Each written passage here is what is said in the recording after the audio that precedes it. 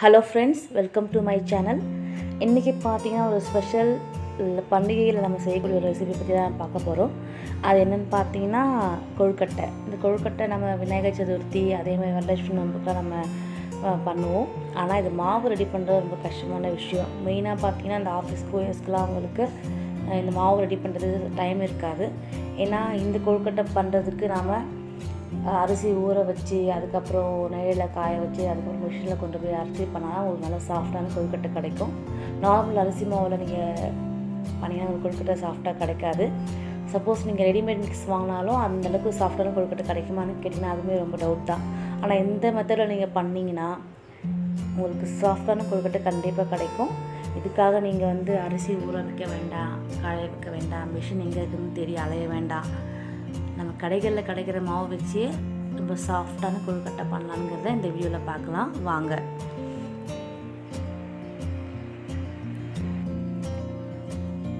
அதுக்கு ஃபஸ்ட்டு பார்த்திங்கன்னா நான் இப்போ அரிசி மாவு எடுத்திருக்கேன். இது எந்த பிராண்ட் வேணாலும் நீங்கள் சூஸ் பண்ணிக்கலாம். இது ஒரு நார்மல் அரிசி மாவு நம்ம தோசைக்கெல்லாம் நம்ம கரைச்சி யூஸ் பண்ணுவோம் இல்லையா, அந்த நார்மல் அரிசி மாவு தான் நான் எடுத்திருக்கேன். அதே மாதிரி கடைகளில் வாங்கின அரிசி மாவு தான். அளவு பார்த்திங்கன்னா நான் இன்றைக்கி 1 கப் அரிசி மாவு எடுத்திருக்கேன். 1 கப் அரிசி மாவுக்கு 3/4 கப் வெல்லம் கரெக்டாக இருக்கும்.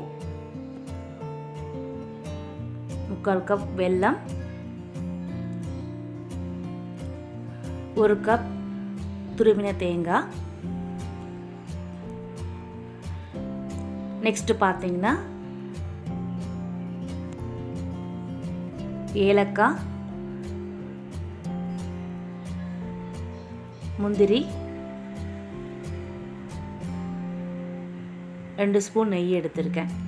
நான் இன்றைக்கி பார்த்திங்கன்னா தேங்காய் வச்சு பூர்ணம் பண்ணி கொழுக்கட்டை பண்ண போகிறேன். நீங்கள் இதே மெத்தடில் எள்ளு கொழுக்கட்டையும் நீங்கள் பண்ணலாம்.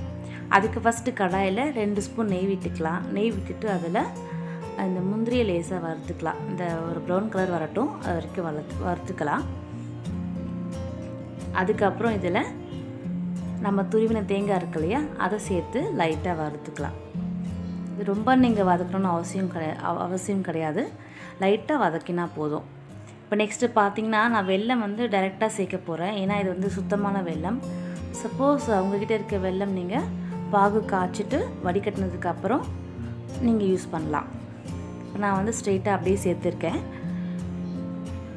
அதே மாதிரி பூர்ணம் பண்ணும்போது நீங்கள் அந்த ஸ்டஃபிங் உங்களுக்கு கொஞ்சம் கெட்டியமாக இருக்கும். லூஸாக இருந்ததுன்னா உங்களுக்கு கொழுக்கட்டை பண்ணும்போது தண்ணி வெளியில் வரும்.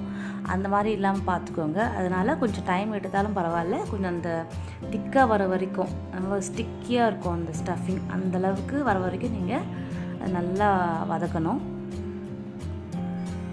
அந்த தேங்காவும் அந்த வெல்லமும் நல்லா சேர்ந்துட்டு ஒரு ஸ்டிக்கியாக உங்களுக்கு திக்காக கிடைக்கும் அந்த ஸ்டஃபிங். அது வரைக்கும் நல்லா நீங்கள் வதக்கிக்கோங்க. இப்போ அந்த ஸ்டஃபிங் நமக்கு ரெடியாக இருக்குது. நெக்ஸ்ட்டு 1 கப் அரிசி மாவு எடுத்துருக்கோம் இல்லையா, அதை இந்த மாதிரி ஒரு ட்ரை பேனில் நீங்கள் ட்ரை ரோஸ்ட் பண்ணணும். ஒரு 5 நிமிஷம் நீங்கள் ட்ரை ரோஸ்ட் பண்ணால் போதும். அதுக்கப்புறம் இது ஒரு பவுலுக்கு நம்ம மாற்றிக்கலாம்.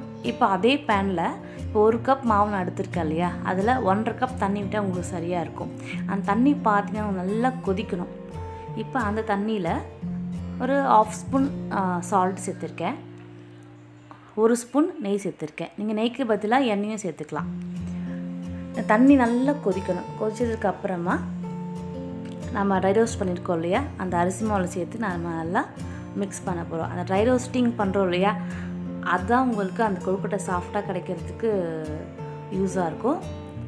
இப்போ தண்ணி சூடாக இருக்குது இல்லையா, அதனால் நீங்கள் ஸ்பூன் வச்சு நல்லா மிக்ஸ் பண்ணிக்கோங்க. ஓரளவுக்கு சூடு ஆறுனதுக்கப்புறம் நீங்கள் கை வச்சு நீங்கள் நல்லா மாவு கலந்துக்கலாம். இப்போ அந்த 1.5 கப் தண்ணி ஃபுல்லாகவே நான் எடுத்திருக்கேன். எனக்கு கரெக்டான மாவு கிடச்சிருக்கு. இந்த மாவோட அந்த பதம் கரெக்டாக இருக்குது. 1 கப் மாவுக்கு 1.5 கப் தண்ணி கரெக்டாக இருக்குது. இப்போ பாருங்கள் மாவு கலந்தடியாக ஆச்சு. இப்போ எங்கிட்ட இந்த மாதிரி கொழுக்கட்டை மோல்டு இருக்குது, அதை யூஸ் பண்ணியிருக்கேன். நீங்கள் நார்மலாக கையில் வச்சும் நீங்கள் அந்த கொழுக்கட்டை பண்ணிக்கலாம். இப்போ இதில் ஃபஸ்ட்டு அந்த கொழுக்கட்டை மோல்டில் நான் நெய் தடவிருக்கேன். அதில் நம்ம மாவு கலந்துருக்கோம் இல்லையா, அதை ஒரு சின்ன பால் சைஸ் எடுத்து அது உள்ளே வச்சு நல்லா ஸ்ப்ரெட் பண்ணதுக்கப்புறம் அதுக்குள்ளே நம்ம தேங்காய் பூரணம் இருக்கு இல்லையா, அதையும் உள்ளே வச்சுட்டு நல்லா உள்ளே வச்சுட்டு அதுக்கப்புறம் நம்ம அந்த அரிசி மாவு கலந்துருக்கோம் இல்லையா, அதை வச்சு நம்ம அதை க்ளோஸ் பண்ணுறோம். இந்த மோல்டு யூஸ் பண்ண எல்லாருக்கும் தெரிஞ்சுக்கணும்னு நினைக்கிறேன். நீங்கள் இது கைகள் நார்மலாக அந்த மாதிரி கொழுக்கட்டையும் நீங்கள் பண்ணலாம். இது உங்கள் மாவு ரொம்பவே சாஃப்டாக இருக்கும், நல்லா சாஃப்டாக உங்களுக்கு ஈஸியாகவே இருக்கும் பண்ணுறது. கைகளில் பண்ணுறதுக்கு ரொம்ப ஈஸியாக இருக்கும். இப்போ இதே மாதிரி பேலன்ஸ் இருக்க மாவையும் பூரணம் உள்ளே வச்சு இந்த மாதிரி நம்ம ரெடி பண்ணி எடுத்தாச்சு. இப்போ நெக்ஸ்ட்டு பார்த்திங்கன்னா இட்லி பிளேட்டில் லேசாக எண்ணெய் தடவிக்கலாம். தடவினதுக்கப்புறம் இட்லி பாத்திரத்தில் தண்ணி வச்சுட்டு தண்ணி நல்லா கொதிக்கணும். கொதிச்சதுக்கப்புறமா இந்த இட்லி பிளேட்டில் நம்ம பண்ணியிருக்க கொழுக்கட்டை இருக்கு இல்லையா, அதை வச்சு ஒரு 7லேருந்து 10 நிமிஷம் வேக வைக்கணும். அதாவது ஸ்டீம் பண்ணணும். இப்போ பாருங்கள் 7 நிமிஷத்துக்கு அப்புறம் நம்ம கொழுக்கட்டை ரொம்ப ரெடியாக இருக்குது. எவ்வளோ சாஃப்டாக இருக்குது பாருங்கள், உங்களுக்கு பார்க்கும்போதே தெரியும். இந்த பூரணம் அதே மாதிரி திக்காக இருக்கிறதுனால உங்களுக்கு தண்ணிலாம் வெளில வராமல் கரெக்டான உங்களுக்கு பதம் வந்திருக்கு. இந்த கொழுக்கட்டை கண்டிப்பாக ட்ரை பண்ணி பாருங்கள். இந்த மெத்தடில் ஃபாலோ பண்ணி பாருங்கள், உங்களுக்கு ரொம்பவே ஈஸியாக இருக்கும். இந்த வீடியோ உங்களுக்கு பிடிச்சிருந்தா லைக் பண்ணுங்கள், ஷேர் பண்ணுங்கள், கமெண்ட் பண்ணுங்கள், மறக்காமல் சப்ஸ்கிரைப் பண்ணுங்கள். தேங்க்ஸ் ஃபார் வாட்சிங்.